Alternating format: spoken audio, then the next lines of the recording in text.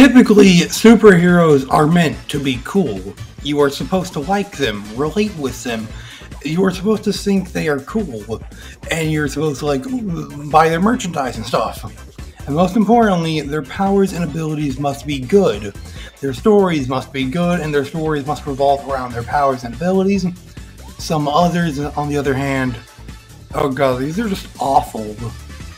In no particular order, here are some superheroes that are either just weird, have bad powers, some are just bad, and others are god-awfully downright abysmal.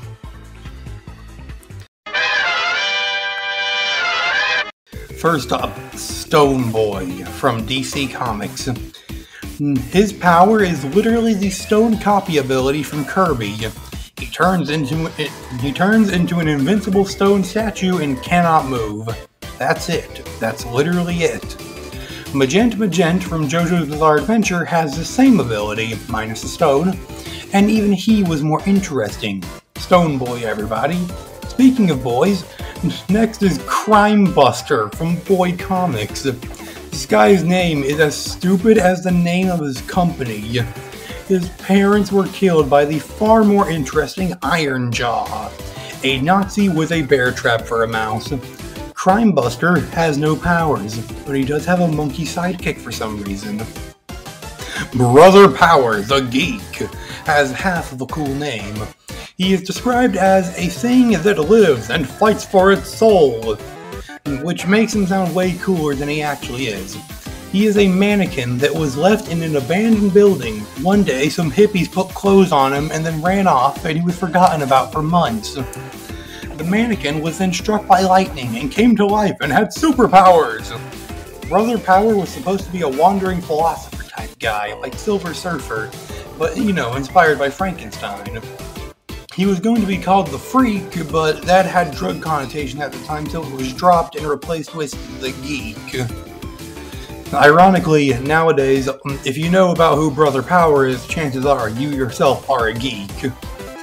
Gunfire from DC Comics is probably the most American superhero. His power is that anything he picks up becomes a gun. For his neutral special, he wields a gun. It would work way better as a video game than a comic. The first of many, many Marvel characters that will be on this list is actually a variant of Spider-Man. It's a Spider-Rex from Earth 66. Get it like 66 million years ago when the KPG mass extinction happened? Yeah, it's a joke. So remember that Spider-Man T-Rex that you saw in Spider-Verse and in the Walmart toy aisle? Yeah, he's actually real. And it's one hell of a weird story, so I'm just going to read it directly off the wiki. One day on prehistoric Earth, the T-Rex Noranosaurus and his lackeys pursued the weakling Pteranodon Tertarker. Are T silent? Tertarker. I read dinosaur names quite often, and I'm having a difficult time with this. Let's just call him Peter Pteranodon. Just as Noranosaurus and bitten Parker, both were hit by a meteorite containing alien spiders. When they awoke, the two found that they had switched bodies, like that one episode of Family Guy or any other cartoon that's been going on for too long and needs a gimmick episode. Which now they were both clad in colorful costumes. Noranosaurus once more attacked Peter Parker, the Pteranodon, for the theft of his body. But Peter Pteranodon fought off Noranosaurus and his lackeys with his new spider powers. Now powerful and confident, Peter Pteranodon, who is no longer a Pteranodon, swung away, but the tree branch he grabbed onto broke, and he fell down, crushing Noranosaurus and the two innocent dino standers. I like the fact that translates to terrible standers. Horrified by the result of his recklessness, the amazing Spider-Rex learned the power of responsibility. Yeah, Spider-Man, but he's a dinosaur. Another Marvel character is Big Bertha. She is a supermodel who gained the power to grow to any size and gain super strength. So she decided to become a Discord moderator. Her power is basically Nikocado Avocado. Damn, this is just a fetish character.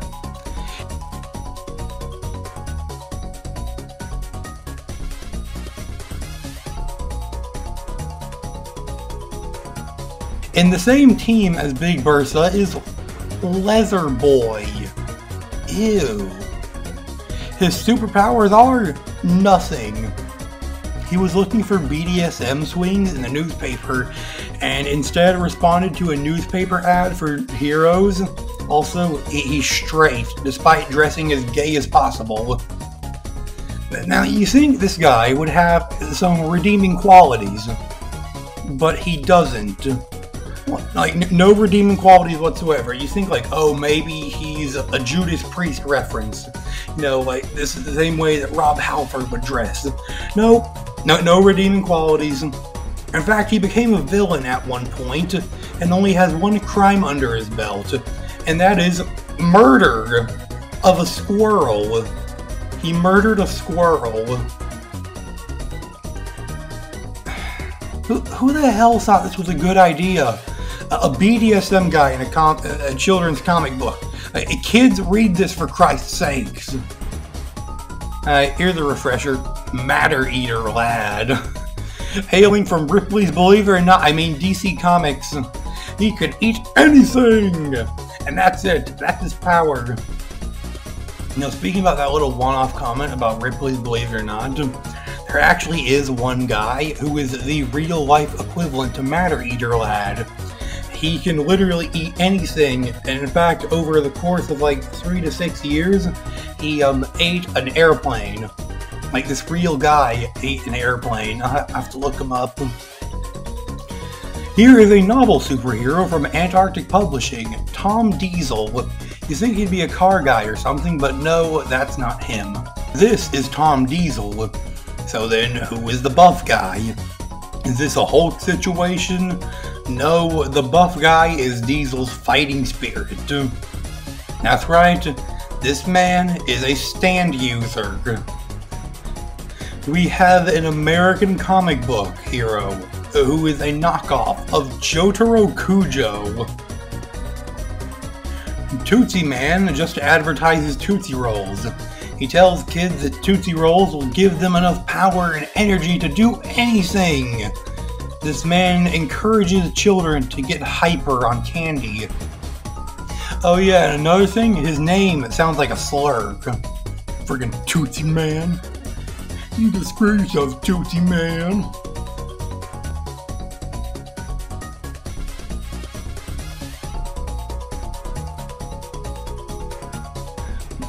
Another variant of Spider-Man, one of the most fringing Spider-Man, he would easily have to be Penny Parker. No, I'm not talking about the movie version of Penny, I mean the original Penny Parker. Yes, she is technically a variant of Spider-Man, but she doesn't swing around and she fights in a mech. She is so far from the original. Like, to the point where this Spider-Man comic is no longer a Spider-Man comic. It's Neo Genesis Evangelion. Now what in tarnation is an Evangelion? One Evangelion later.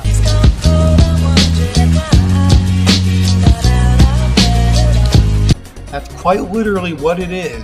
It straight up even references Evangelion. There are background characters that are named after the Eva trio, Shinji, Asuka, and Rei. Now a special segment dedicated to mutants. Remember when Professor X said that all powers are valuable? He was lying. Here are some real stinkers. This is Beak. Beak's mutation turned him half bird. His bones are hollow and his entire body is extremely ugly. That is it. This poor man lives a truly cursed existence. The only love he could ever find in his life was in a blind woman. Next is Forget-Me-Not. Yes, that's actually his name. His powers are... Wait, who's next again? Well, let me look at the script. Oh yeah, Forget-Me-Not. He can only be remembered if he's right in front of you. If he's not, you forget he ever existed and are only reminded once he's right in front of you again. It is impossible for him to make any sort of relationship. The second mutant on here is... Let's go! Maggots! He acts more like a stand user than anything. He can't eat. Instead, he sends out 2 gremlins to eat for him and returns the nutrients. I'm not even sure if this guy's actually a superhero, because he sounds more like a villain than anything. And I do suppose this could be a good ability if you expect into cannibalism. But I've never heard of this guy, and I wrote a quick paragraph about him. So, if you have any more information on Maggot from the X-Men, let me know in the comments. Jazz has the power of having blue skin. He can't turn it off. He just permanently has blue skin. Oh, I'm blue, dabba-dee-dabba-die, dabba-dee-dabba-die. If I were green, I would die. That's not the lyrics of the song. Zeitgeist vomits acid. Longneck has a long-ass neck. Ugly John has 3 faces. Glob Herman has the power to turn his skin translucent. He can't turn it off. His skin is permanently translucent. And you can see his bones and organs and nerves and stuff. Gold Balls shoots golden balls at people through his chest. This guy's name is Ice Cream. His power is being able to turn into any flavor of ice cream. Next up, the one guy you wouldn't expect to show up on a list like this. Wolverine. Logan has 2 powers. 1, godlike regeneration. 2, giant bone claws. Eventually, he got an adamantium skeleton, which gave him his signature metal claws. Drawing out the claws is extremely painful, because unlike cats, he doesn't have little pockets to keep the claws in. Instead, he literally has to shoot them out through his skin. Also, he needs to have his hand and his arm aligned just right, or else the claws will shoot out from his wrists. Later on in life, Wolverine would have to manually pull out the claws, which hurts even more. Remember how I said Wolverine has an adamantium skeleton? A metal? His skeleton gave him cancer. Also, the X-Men are always fighting against Magneto. As the name is probably suggests, he controls metals. Poor Wolverine has had his skeleton ripped out by Magneto several times. And the worst part of all of this is that Wolverine and his powers existing indirectly led to the creation of Deadpool. Deadpool is Minions, but for edgy losers in middle school. Bailey Hoskins has the mutant power to blow himself up in a fiery explosion. No, he does not survive blowing himself up. This is a child whose mutant power is being a suicide bomber. What in God's name were these writers thinking?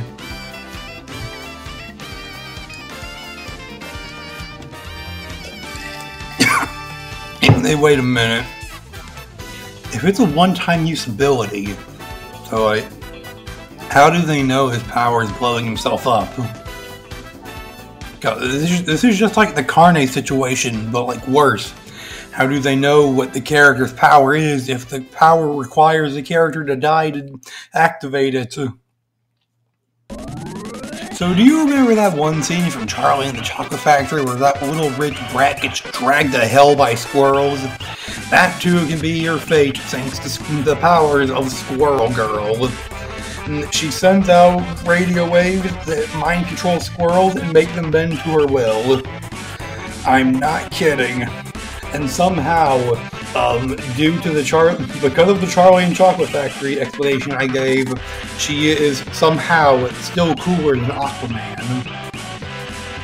The final mutant in this segment is Russell, the drummer of the English rock band, or at least it used to be a rock band, Gorillaz.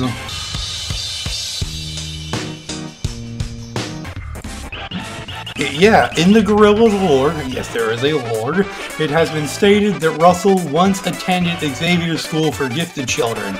Yes, the X-Men school was whack. No more mutants, this is Puck. What are you looking at, you hockey puck? Puck used to be the most badass and sexiest man alive, but one day he had some beef with a wizard. The wizard turned him into an immortal midget. Arm fall off boy.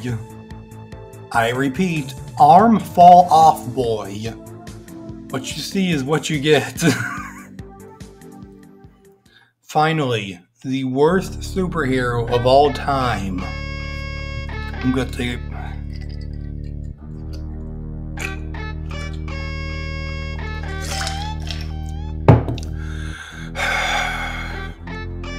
Mandy from I Am Not Starfire. Mandy is the daughter of Starfire from the Teen Titans, and her powers are being the absolute most Mary Sue-ass Mary Sue to ever Mary Sue in the whole history of Mary Sues. Not even the original Mary Sue from that one Star Trek fanfiction was this bad. And the cherry on top of all of this is that Mandy looks exactly like her creator. That's right, Mandy is a self-insert character. God, this is Tumblr-ass DeviantArt levels of cringe. And it is an official comic book in DC. Who greenlit this? Alright, what is Mandy's personality? She is just an asshole at all times and is always pissed off at everything. Except whenever she's not having a mental breakdown over literally anything. Mandy is obese and unpleasant to look at, and for whatever reason her concept art has her in a bikini. I hate that. Starfire has been a good and present mother her entire life. She has had a perfect life that she has for whatever reason been uncontent with since birth. Mandy once got pissed off that Starfire invited the other Teen Titans over. Her mother's friends in her mother's house, and she had the audacity to throw a fit. Despite all of this, Mandy gets away with whatever she wants and always gets her way. She gets a perfect girlfriend with no effort whatsoever. Eventually, Starfire tells Mandy the story about how she had to leave her home planet, and that Darkfire, Starfire's evil twin sister, is more powerful than her. Keep that in mind. But then, oh no! Darkfire comes to Earth! And she's come to finish the war for the ownership of that alien planet they come from. Alright. The war for the ownership of an alien planet. You think it would take place on the planet itself. No, it takes place on Mandy's school's football field. Starfire tries fighting to protect her daughter, but gets one-shot by Darkfire. But then in a time of desperation, Mandy awakens her powers and immediately one-shots Darkfire. You know, the one who was literally just said to be stronger than Starfire. Mandy then becomes a superhero, flying around fighting crime while still not having lost weight or changed her appearance outside of wearing a cape. So now she looks ridiculous doing it.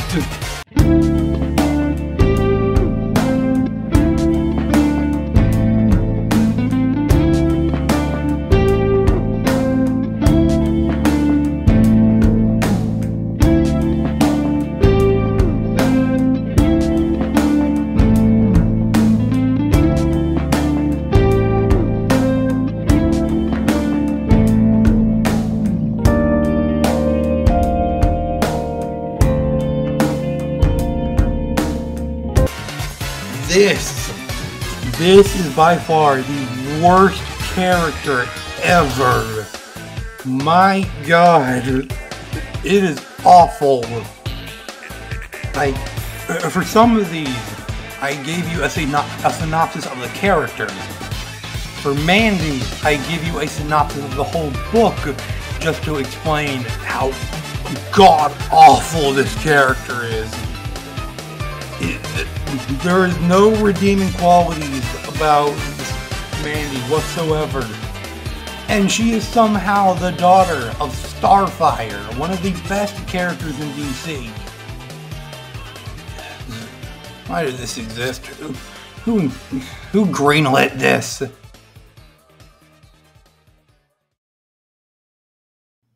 Hold on. What was this? Huh. Looks like I missed like a great deal of weird superheroes and weird supervillains. And oh my god. 2 entire teams of horrendous heroes? God, I've hit a gold mine. A double gold mine. Will Mastodon Man cover DC's New Guardians or the New Warriors of Marvel? Stay tuned for the next issue of Mastodon Man!